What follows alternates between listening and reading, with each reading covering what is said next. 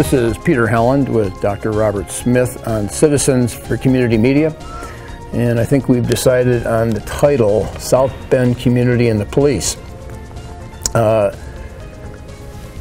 South Bend's been in the news, obviously, because of Mayor Pete Buttigieg running for president.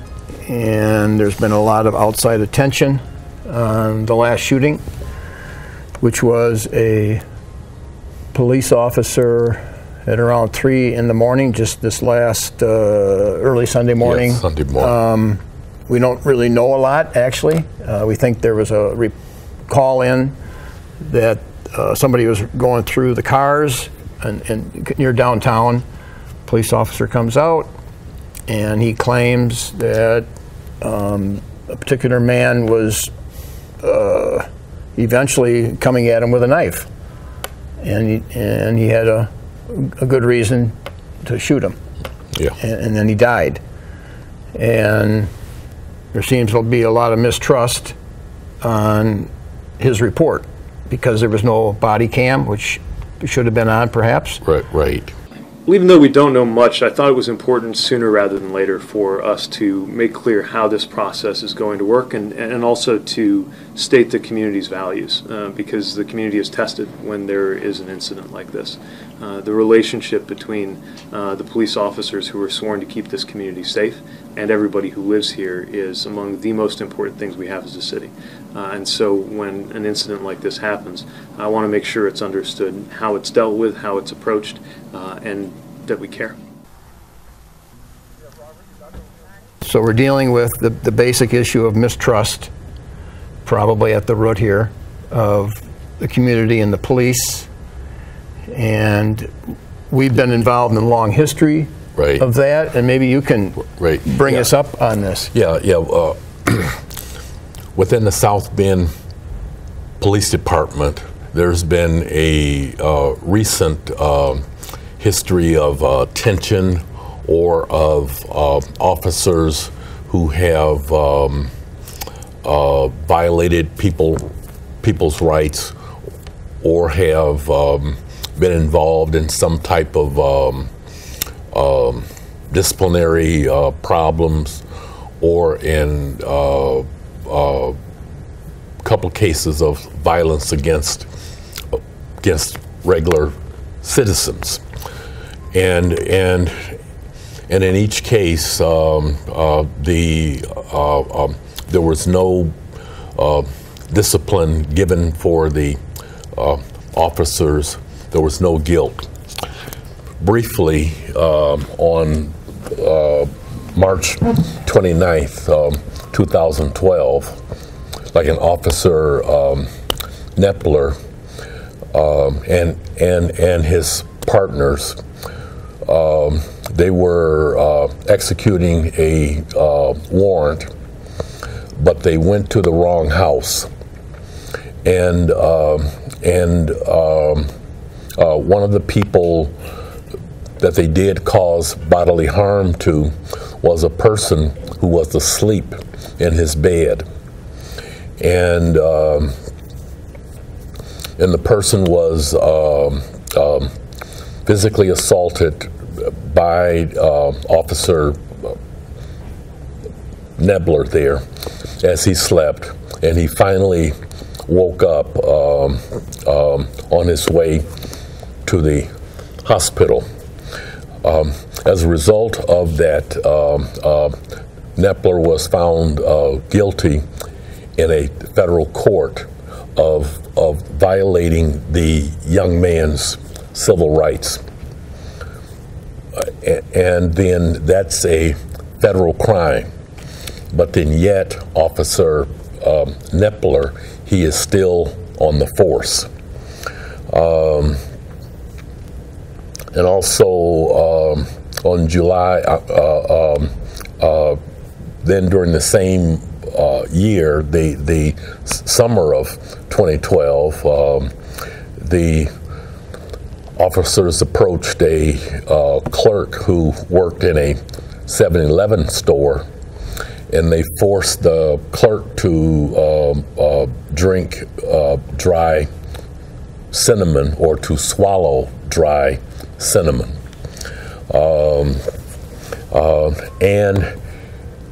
and the officers took the surveillance tape that were in the cameras at the stores. Once again, no disciplinary action took place, and also the city of South Bend did pay the clerk a monetary amount for the for being just assaulted by the officers there, and then there's a list of dates and officers, but the problem is that the mayor and the city and the police chief do want transparency. But when the citizens of South Bend see that just assaults have been committed by officers and nothing is done, like, it raises doubt in the minds of residents as to is there any type of corruption within the police department, and such that the shooting that occurred this past Sunday on June 16th, like, the officer did act within his rights of defending himself, but it causes people to think, why wasn't the video on? Each officer wears a video camera on his body, and the question is, why was the camera turned off? And also, the person was transported to the hospital in the officer's car rather than calling 911 to have trained medical staff to come and transport the person. The question that raises is that if there was a trained medical staff transporting the person, they could have stopped the bleeding or either did something to help to save the person's life. So the problem for many of the residents of South Bend is, can we really trust our police department? And if we cannot trust them, why not? And also, the people who are serving in the administration over the police department, are they doing their job, or are they being bullied by people within the police department? Those are some questions that people are asking, and the shooting that happened, most people understand that the officer does have a right to defend himself, but it brings to their memory all the other issues that have been going on within the police department, and nothing was done about that. So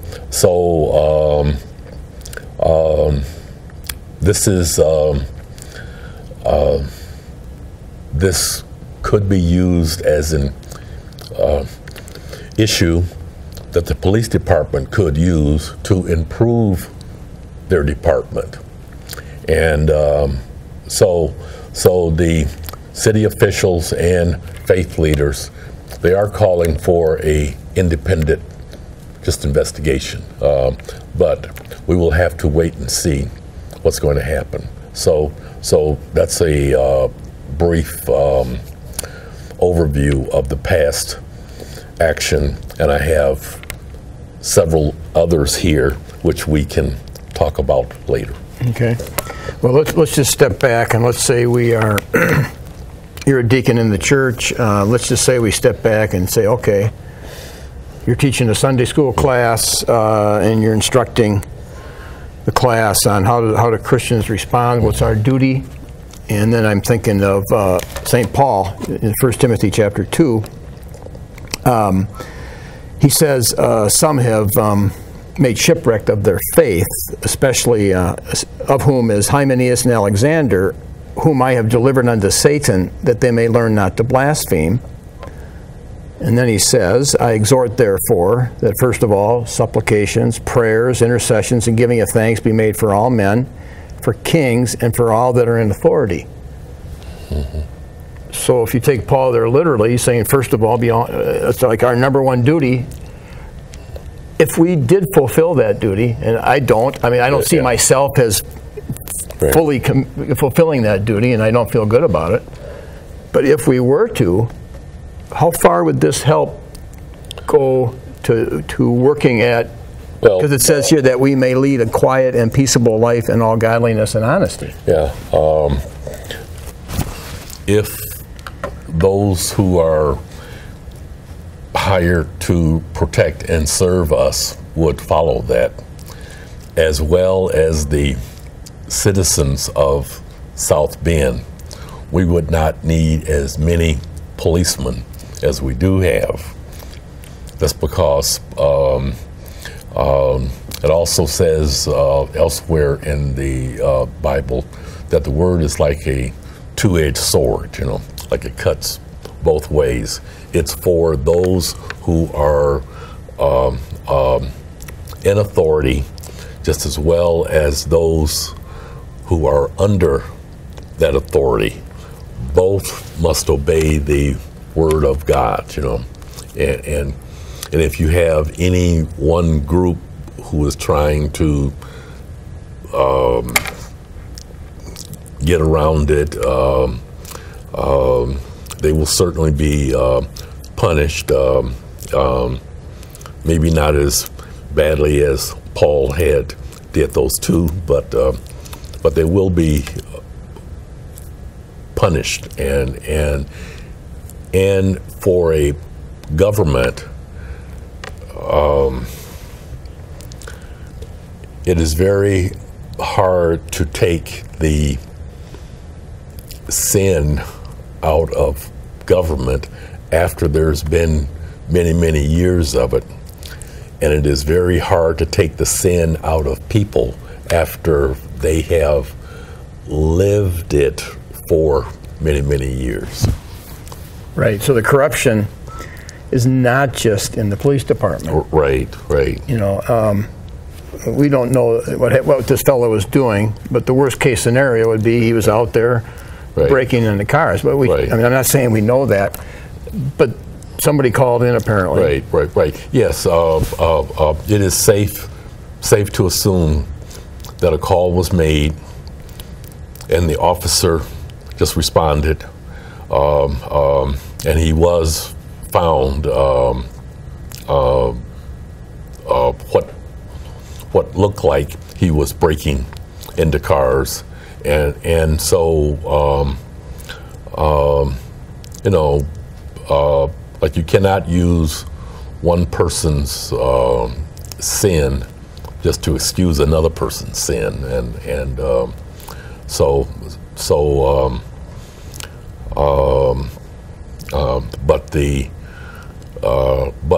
but those who are over us and govern us, that group must show transparency and responsibility, and the police department has not shown that over the years. with the number of incidents that they've had since 2012. And if you go back to prior years, there are many, many more than the several that were noted since March of 2012. I remember I was talking to a friend of mine who does a lot of traveling, and he could see himself like being in a car sleeping for the night or something, and he may very well be carrying a gun. So like, if somebody's going to break into this car that he's sleeping, his car that he's sleeping in, he could feel his life in danger. Right. And that he could get killed. I mean, you're taking a chance if you're breaking into cars. Let's say somebody's in there that has a gun permit. Right. I'm not saying that would justify, from a Christian point of view, shooting them, but legally, in many of the states, there's a law, what Florida calls stand your ground law. Indiana has something similar. If you feel threatened, you can shoot, and in Indiana, that is the case here, and in many other states around the country too. Okay, if you're in your home, of course, if they come into your home threatening you, you have more of a reason, more of a ground to shoot them. Right. And if you're in your car, maybe there's something similar. If you're in your car, walking down the street in a public place, and a person threatens you, under the Indiana law, if you feel that your life is being threatened, you can shoot. Yeah, but it can't be because somebody gave you a bad look. No. I mean, so there has to be. Yeah, I do understand, because there was guys from Bible college back in the early '80s, and from our church, we decided to go to one of the high schools, and we were witnessing. And I had my suit and tie on because I had to be at work, and we were passing out little Bible tracts, and I get arrested. I mean, it was completely bogus arrest, and we were going to sue because I had to spend the night, and my boss had to come and bail me out at the arraignment. And we didn't want to sue because we didn't want to get entangled. Our job is just to do church work. But we did require them to investigate, and we found out it was the police investigating themselves. It was like, I mean, it was like a farce in our minds. Okay, so I understand. The South Bend has a unique, and I'm sure it's not just South Bend. No. It is everywhere. South Bend simply represents what's going on all across the country here. Such as there was a case late last year, whereas a family were having a cookout, and then another family thought they should not have one.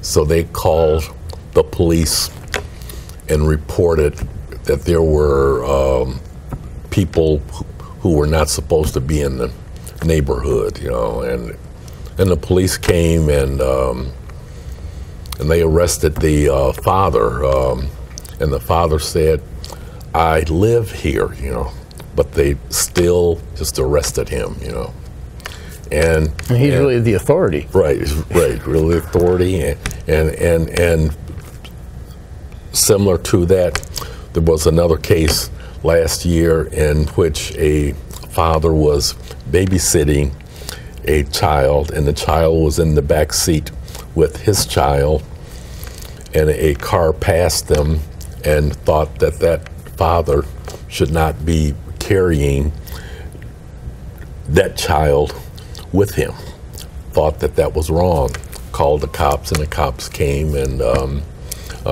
but this time the cop listened to what the father had to say, and told the caller to mind your own business, you know. But so that shows that that the authorities or the police, if they take the time to listen, they can usually get to the truth pretty quickly. If they don't listen and their mind is made up before they get there, they can make the situation worse. You know. No, remember before, well, let's say before all the immigration in Britain, the police didn't have a gun. Right. Remember they had a bobby club or whatever. Right, a club. A club. Yes. And they didn't go out with they didn't feel like they needed a gun. Right. It seemed like they were more apt to listen. Right. But when you have the gun, Yeah. It's too easy of a solution. Yeah. Is that what you're saying, kind of? Right. People will always take the easy way out, and then if you have a gun on you, it is so easy to just take the gun out of the holster, point and shoot. You know? Whereas if you have a taser or a mace or a club, you have got to do more listening, and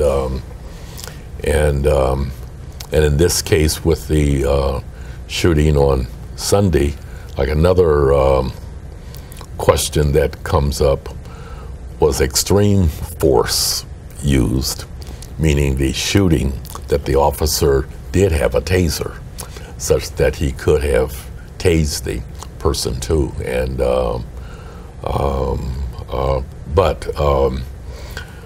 when we look at it from a Christian perspective,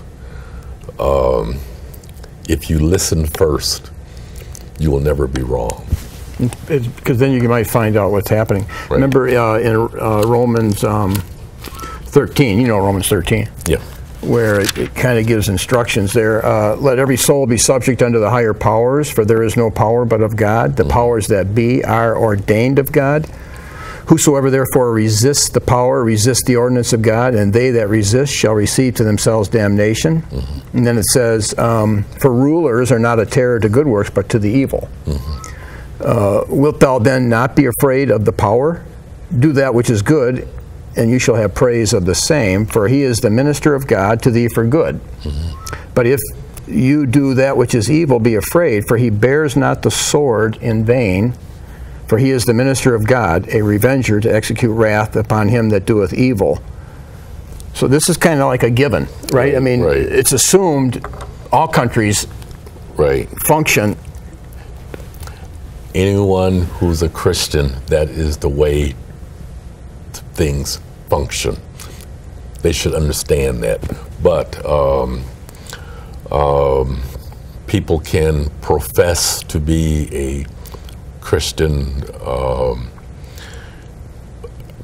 however their actions indicate that they are not. You know. Well, I mean, if you just take it all the way back, okay, and you could argue, you know, Adam and Eve, and God said, okay, don't eat the fruit off that tree, and God's the bad guy. Why did he, you know, why did he have to have that rule? Right. Okay. Well, obviously God's not the bad guy. Why didn't they obey? Right. Okay. And then I like to get the big perspective. So the two big leaders of the American Revolution were John Adams and the only cleric, John Knox Witherspoon, who tutored like 100 of the founding fathers. Both of them, from my reading, both of them insisted that the king was not a tyrant. Right. And when Jefferson would say he was a tyrant, they'd stand up and say, you're wrong. Yeah. Well, the king had the right to be a king, right? Okay. And the king should exercise his authority. Right. A father should exercise his authority. But when you limit, you say, well, you can't do this, and then you tell the father, well, we're going to put this check on you, this check on you, and you reduce his ability. You know, the king supposedly was addressing the Boston Tea Party, and they had no right to throw that tea in. So the company that lost all that money said, "Holy, we pay taxes. You got to do something about this." Well, he does something and he's the bad guy. Yep. So you're the father. You have a duty to rule your home and discipline when discipline calls for it. Right. But then you could be the bad guy. Right. And in this society, like authority figures always see the father as a bad guy when he tries to discipline his children.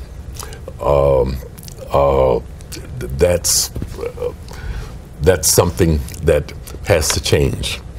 If the child doesn't learn discipline at home, where else will the child learn it? Right, and that's part of the dad's responsibility. Right. Is to, I mean, I don't know how you would, you could say a sergeant, your son's in the boot camp, but the father, Hebrews 12.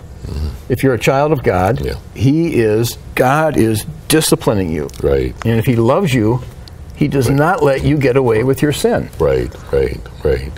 And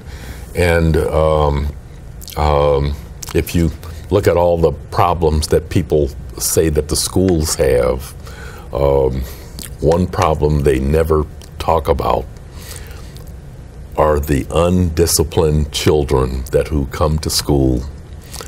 And then when the school sends people out to visit the home of those undisciplined children, they find there are undisciplined parents there, and such that you can lose hundreds or thousands or millions of kids if no one disciplines them.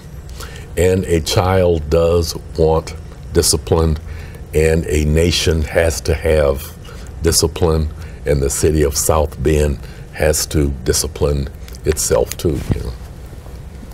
Right, it has to discipline itself, and of course it has to know what's the goal of discipline. Well, the goal is holiness, right? And on an individual level. Right. Because without holiness, you can't see the Lord. So really the goal is being able to see the Lord, which seeing, in a sense, is having eternal life. I mean, it's getting you on the straight and narrow. Right.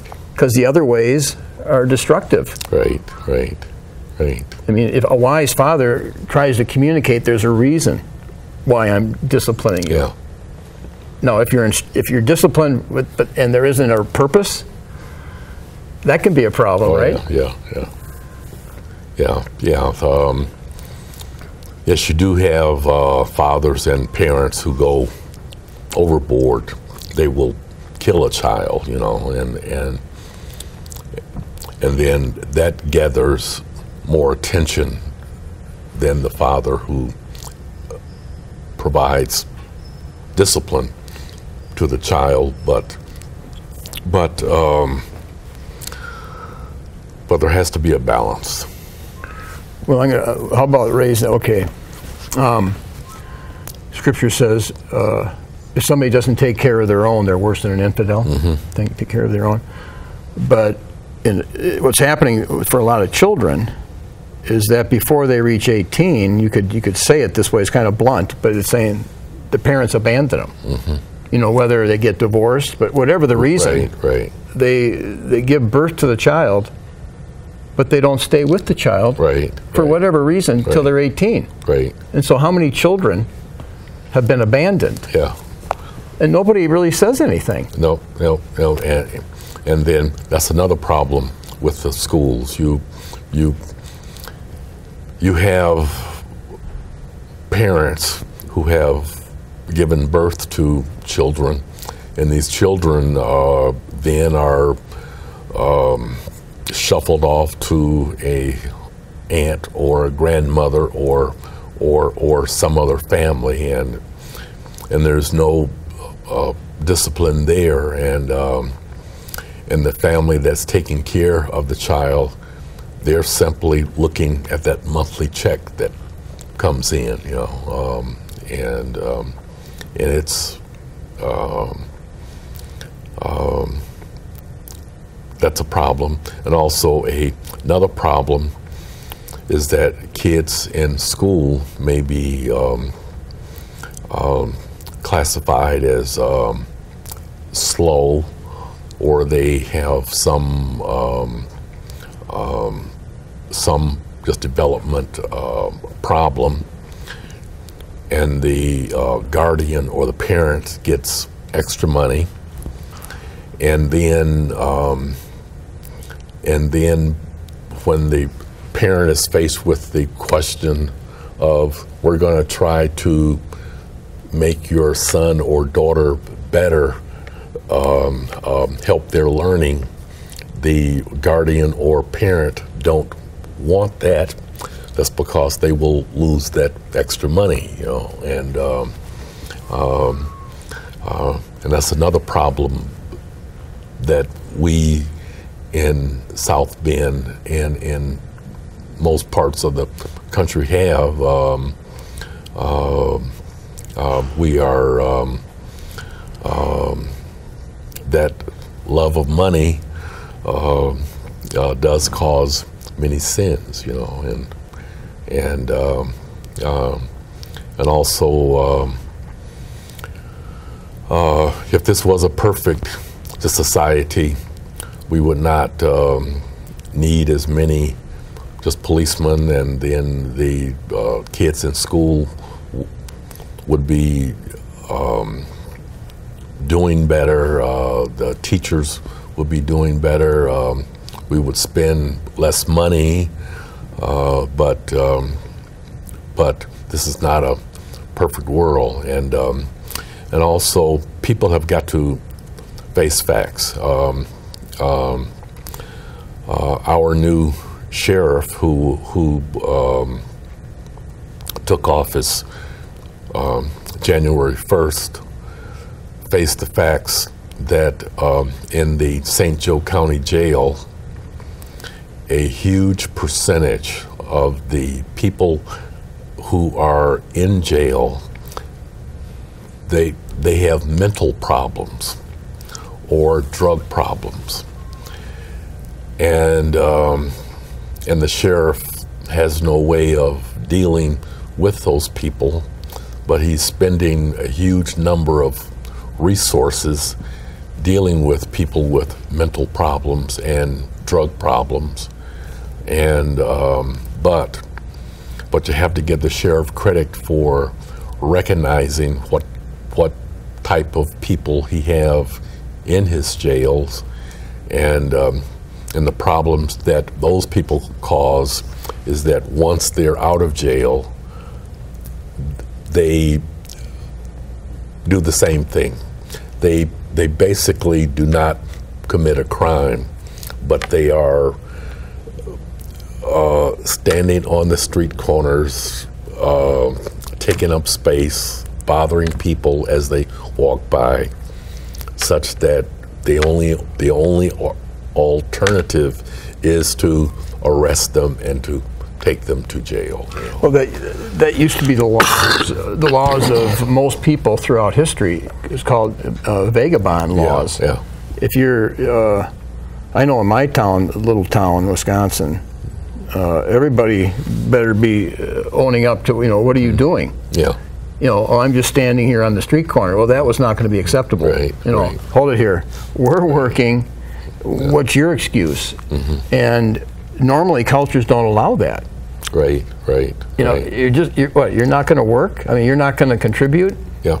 And it's unusual that we're even allowing it. Right. But normally societies clamp down. Yeah. Right? I mean, right. The homelessness is getting really bad, and some people prefer to be homeless when they could do otherwise. True. There are people who want to live underneath the stars. They don't want a roof over their head. They want to be outside, and that type of living does not fit people who live in a city. Those type of people need to be in the western part of the country, whereas they can pitch a tent, they can stay there. That type of living is acceptable there. But But people who live like that in the city, sooner or later, they get caught up in the alcohol and drug problems, and then right now the only treatment is to arrest them, because the other people have a right not to be harassed by them. Right.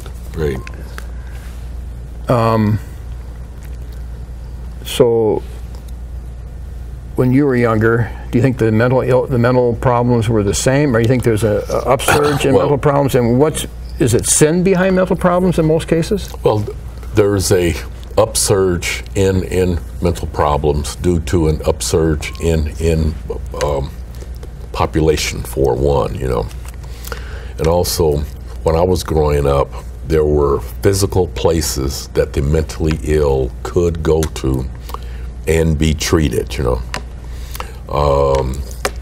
beginning with the Reagan era, the number of mental hospitals were cut. People were just turned out on the streets, We used to do church work way back, and Westville was a mental institute, and I used to go there to minister at the mental facility. And so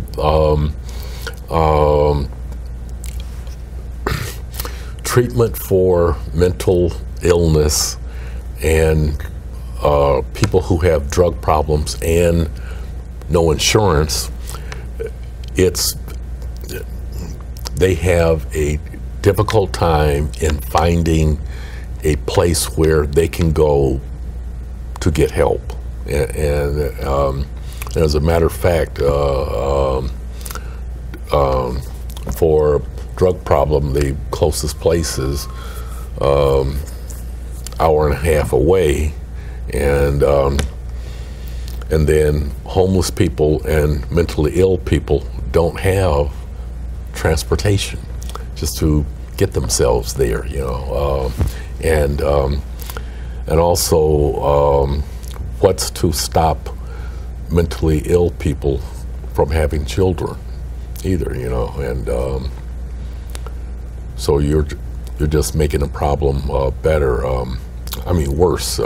Like, you have to have facilities to take care of a person's mental illness or their drug problems. But mental illness, there's a little bit of area of subjectivity, because when I was at Notre Dame, I switched majors at the end of my junior year to German, but up to the end of my junior year, I was majoring in psychology.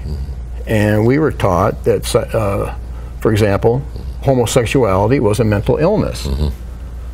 And if you study why they changed it, there was a lot of politics involved. It wasn't because there was real thorough analysis of what mental illness is, and it's no longer that.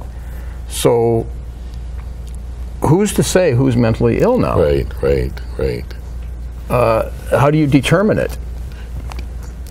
There's no hard and fast rules, but there are certain standards that people have, and such that most of your mentally ill people cannot sit at a table and carry a conversation on,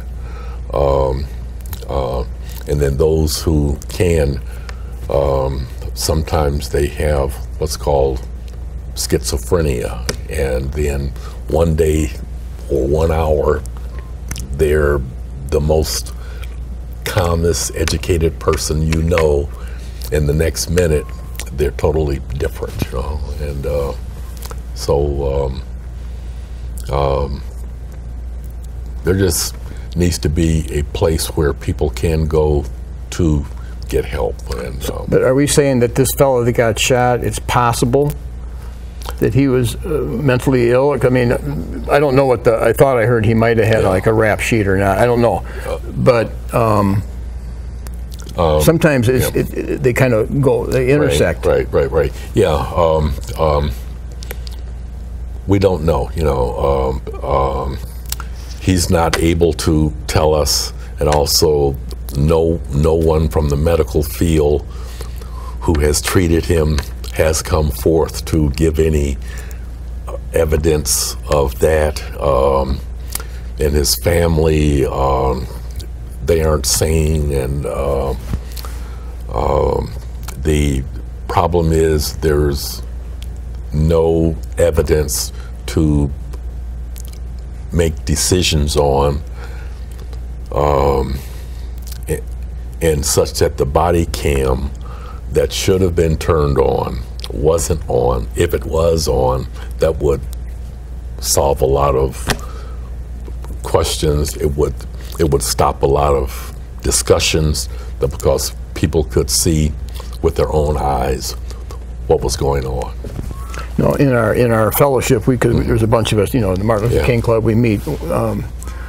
One of them, Brother Walters, said that on the west side, you always have 2 or 3 police come for an incident. Right. Was there something unusual that it was just a sole cop?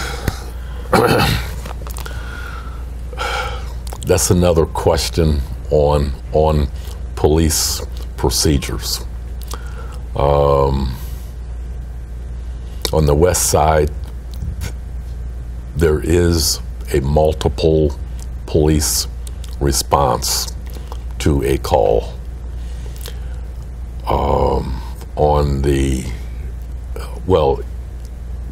Near the within the city center of South Bend, there is not. And on the east side of South Bend, there is usually one officer just responding.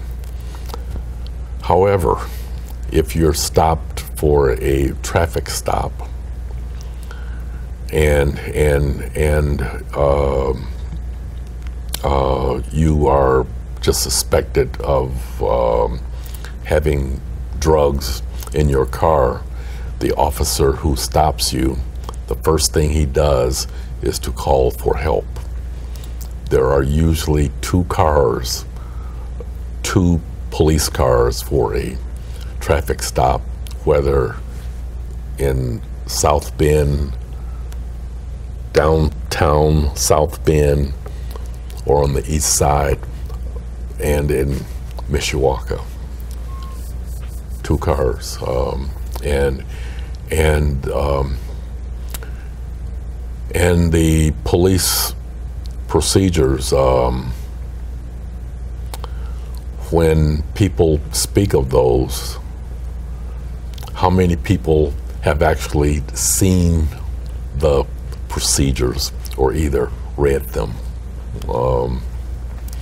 Seems to be something that the police department keeps as a secret. Well, sometimes the police don't even read them. Right. Okay, and I understand why from a human point of view. You learn what you think you have to do to get the job done, and sometimes those rules get in the way. Right.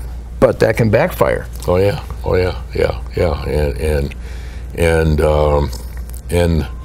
And then with a group of policemen, there's a certain camaraderie that is held there.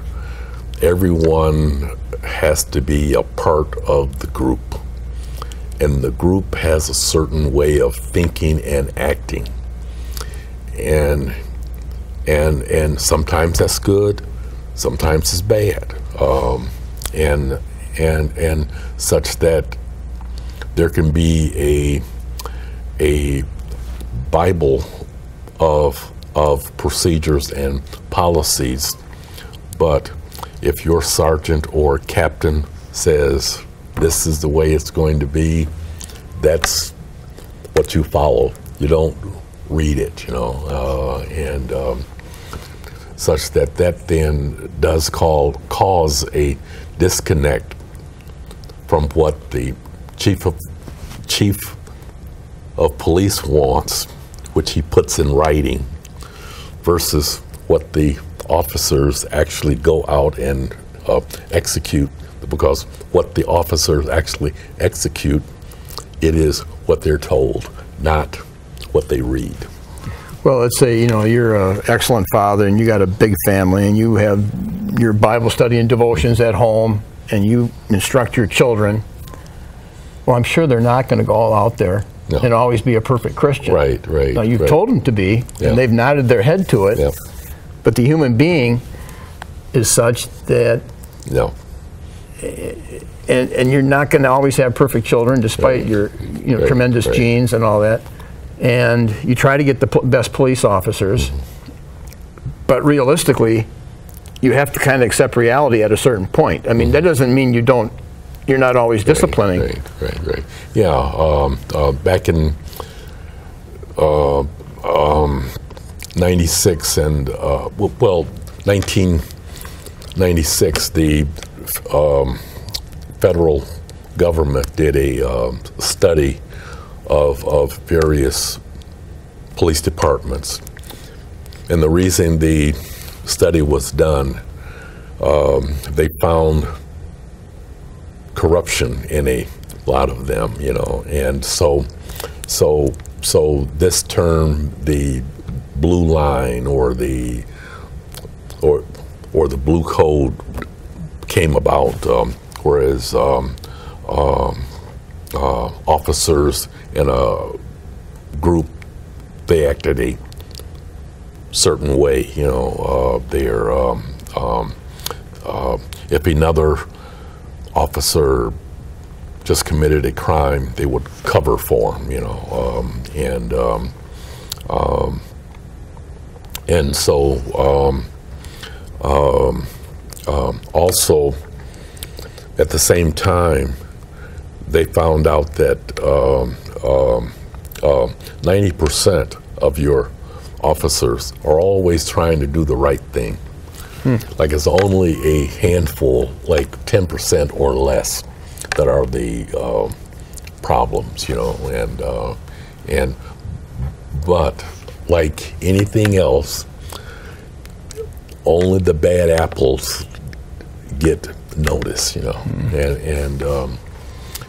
and it's like with your regular South Bend citizens, there are only a few bad apples who cause problems, Those are the ones who are arrested and go to jail, and sometimes they learn their lesson, sometimes they don't, but it's only a handful, but whoever coined that phrase, just to get rid of your bad apples, made a good term, said something wise, because if you do get rid of your bad apples, you don't have to worry about that problem. Yeah. So the solution would be,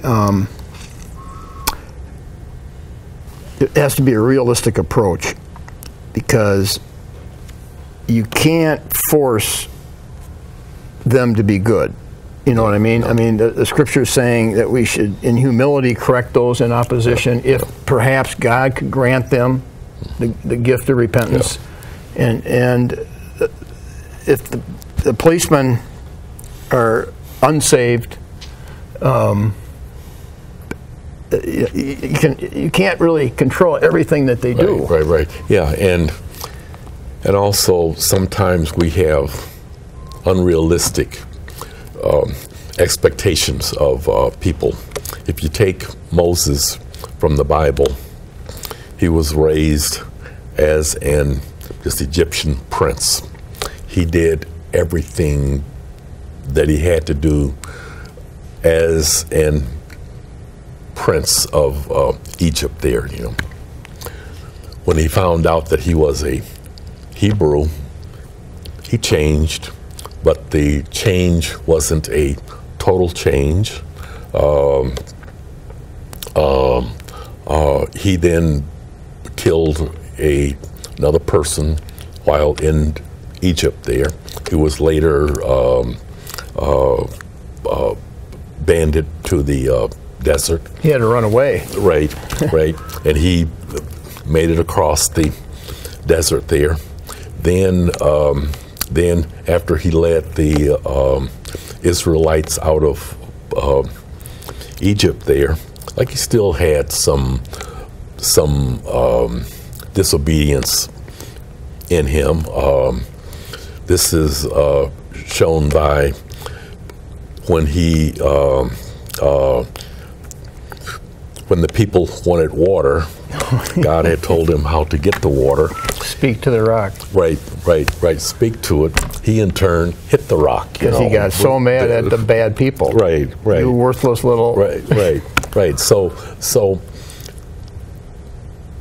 the expectations that we have of other people, those people are never what they should be. They are just a work in progress, you know. It'll take time for them to be the Christian that they ought to be. It'll take time for them to be the person that they ought to be. And for us who are watching them, we just have to watch ourselves that we don't judge them more harshly than we judge ourselves. Because as you judge others, so the measure will come back on you. Right. I mean, just think. I mean, look at what people went through in Europe. I mean, under, let's say, the Gestapo, or in the Soviet Union, you had the KGB, and look at the time of Christ. Those Roman soldiers were basically brutal. Right. And the Jews were hoping that the Messiah would, free them from this oppressive Roman government. And Jesus said, oh, here's my solution. They're forcing you to carry their pack a mile, carry it an extra mile. It's like, that's not what they wanted to hear. Right. So the Christian response to oppression, and there's no doubt, I believe the police are sometimes oppressive, wrongly. Now, what do we do as a Christian? Well, it seems like Jesus kind of gave us some instructions on that. I mean, you pray for them, okay, because they probably have an evil heart, and then when they force you to go a mile, take it extra mile. He said, go the extra mile. I mean, we have teaching to deal with in many cases. Right.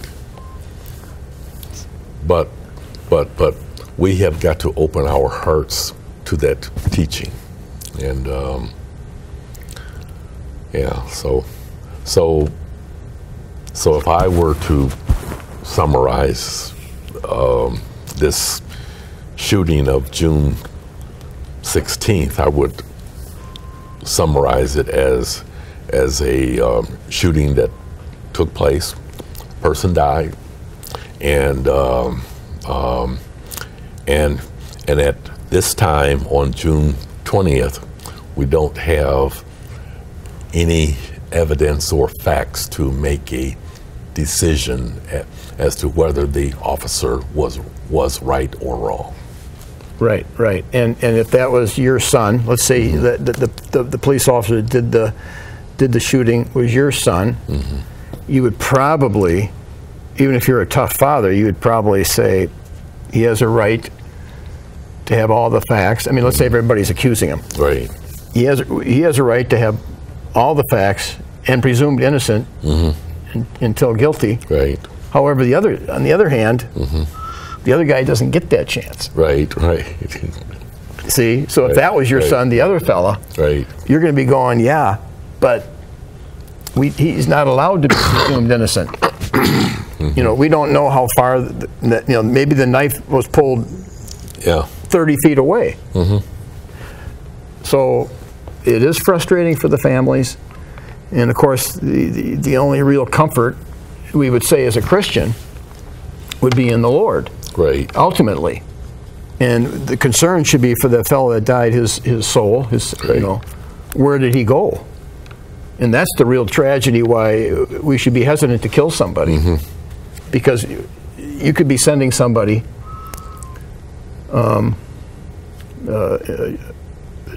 to hell or heaven.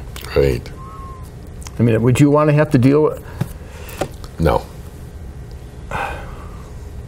I mean, where I get my hair cut, the barber was robbed, and the guy had a knife right on him, demanding money, and he said he had the gun right to his head. He was able to pull his gun out, Yeah. but the guy didn't know it, and he came that real close to shooting him. Yep. And it's affected him. I mean, that would affect you. Oh yeah.